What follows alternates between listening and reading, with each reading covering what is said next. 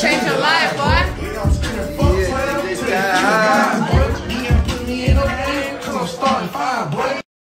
DJ Sky hopped online and responded to Karlissa and said, "Grandma, I've been part of the circus. I don't need a mission or an invite.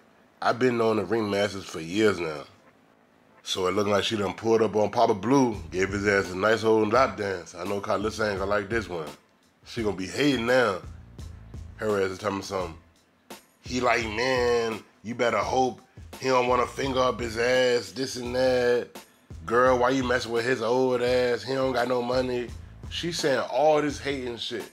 That's exactly what a bitter ex would say. When she see her ex moving on, especially with somebody younger who she think look better than her, oh yeah, she gonna say all that type of bitter shit. Oh, his thing small. He like, man, he paint his fingernails, this and that.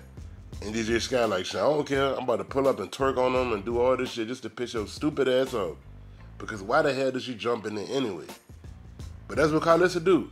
Some shit that ain't got nothing to do with her, she gonna make a post and try to make everything about her. Like, come on now. This nigga you was with in the 90s. You was with Blueface dad in the 90s. I'm pretty sure you had 100 niggas since then. And you married on top of that. You got your new nigga in your show getting his ass beat. And like I said before, she really mad because Blueface dad, he keep in contact with him in jail. He keep in contact with Krishan. He get to see Junior.